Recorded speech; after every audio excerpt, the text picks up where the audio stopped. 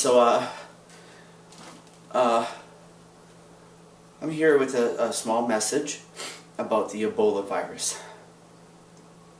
So there's lots of people dying right now from Ebola in Africa and other places,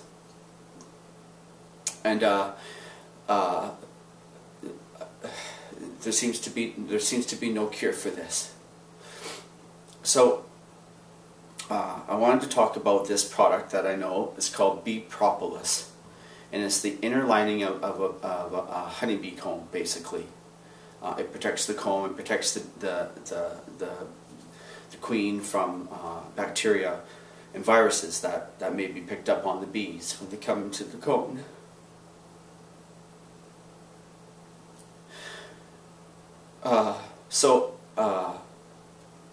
Bee Propolis is antiviral, antibacterial, and antimicrobial. That's the properties it has. So the Ebola virus is a virus.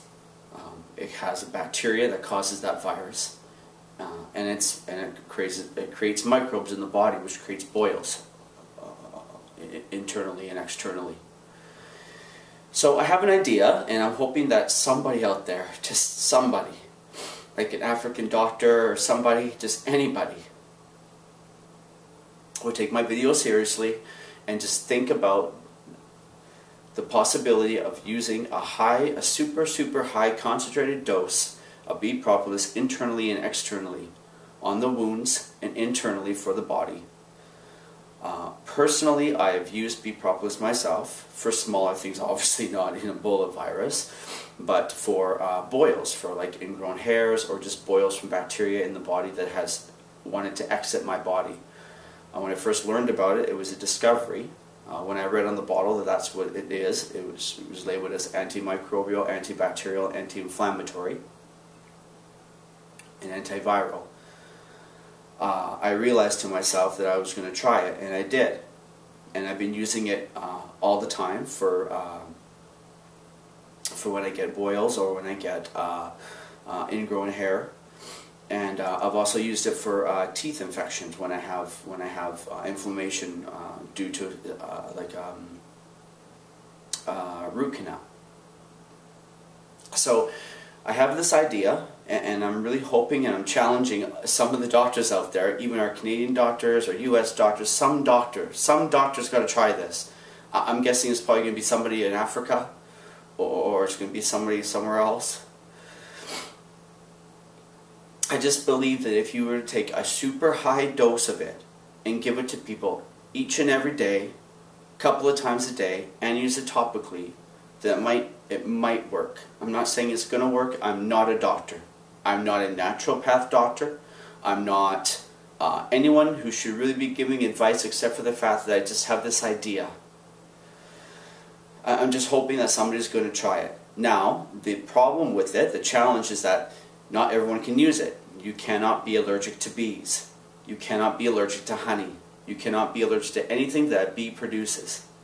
If you're allergic to those things, you cannot take this or try to take this. You cannot use it if you have an allergy to bees or anything that bee produces.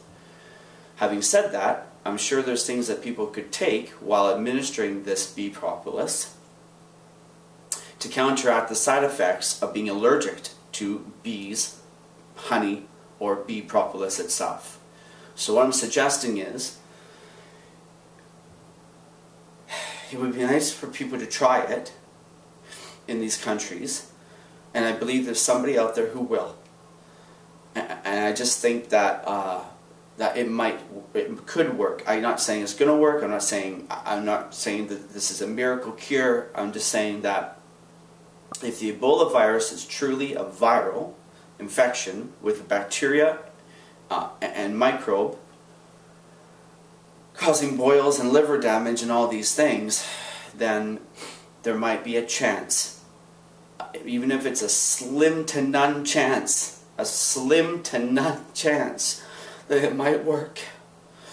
So I believe it would have to be super concentrated high doses. extremely doses. Extremely high doses.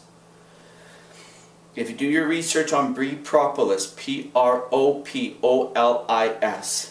Bee Propolis, you'll find that what I told you is the truth.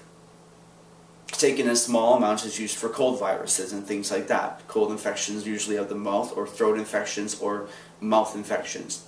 But it's also antiviral, antibacterial, and antimicrobial, as well as anti-inflammatory.